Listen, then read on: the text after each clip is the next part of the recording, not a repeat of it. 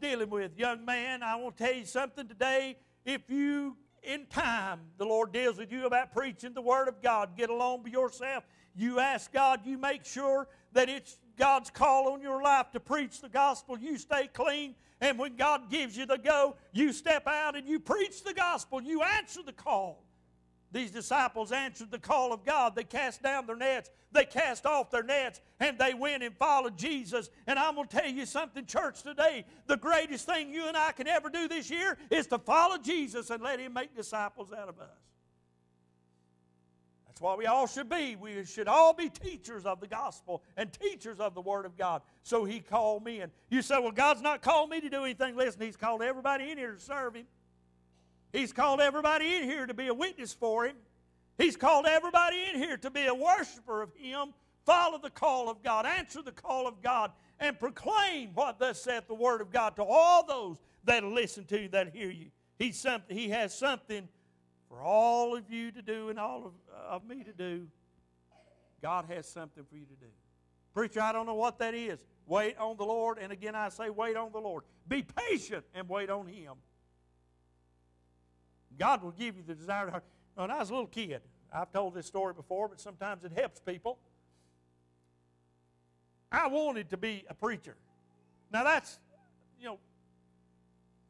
I'm guessing that's rare. My son wanted to be a preacher when he was growing up. My son got saved at the age of 4, and by 6 o'clock, or by the age he was 6 or 7 years old, every tree, every bird, every frog, every worm, every termite, everything that was breathing and growing or not, every rock, had heard the gospel message in Sugar Cove.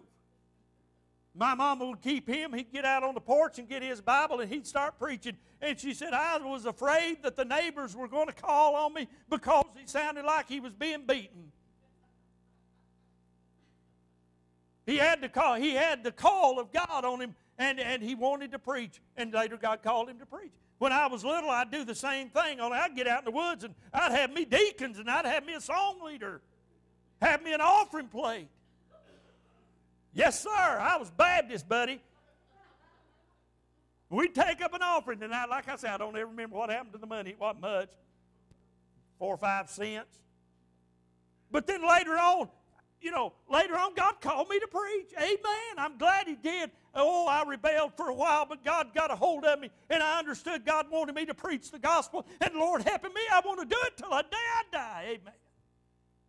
And I hope that's at least another 50 years with lungs and breath to preach. If God's calling you, there's no happier place. Young people, listen to me. There's no happier place in your life that you'll ever be than serving the Lord. Now, of course, the devil comes along, boy, you ain't going to have no fun as a teenager. You ain't going to have no fun growing up. You ain't going to have no fun when you get older if you answer the call of God to preach, or if you serve the Lord all the days of your life. And all you follow me around, amen, sometimes, and you'll see how happy you can be and be a Christian. Amen. Sure, the devil fights.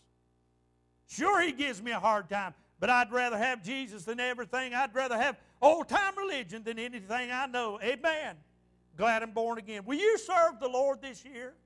I challenge you, will you answer the call of God and serve the Lord this year with gladness?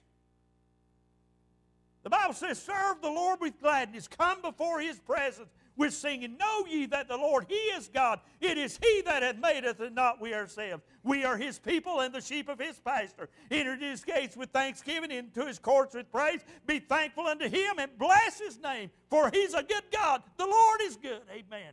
Will you serve Him? Will you follow Him? I think God's people ought to make up in their mind this year, look, it ain't going to be like it was last year with me. Amen. It ain't going to be like it was last year with me. I want to pray harder. I want to study more. I want to preach with more fervor than I've ever preached before. Why? Because this may be the last year I get to preach. Death may come along, or the rapture may take place, or the government may try to shut us down. And I want to do the best I can till Jesus comes. Amen. Father, we thank You for the Word of God this morning. I thank You for Your help. Lord, I thank You, God, for clearing my throat up and letting me preach. Lord, we bless You for that. I thank You, Lord, for the prayers of the people. Lord, I pray right now, God, that You'd encourage our hearts. I pray, God, You challenge us today, God, to serve You more faithful than we did the year before. God, may we go on and serve Thee. We'll thank You in Jesus' name.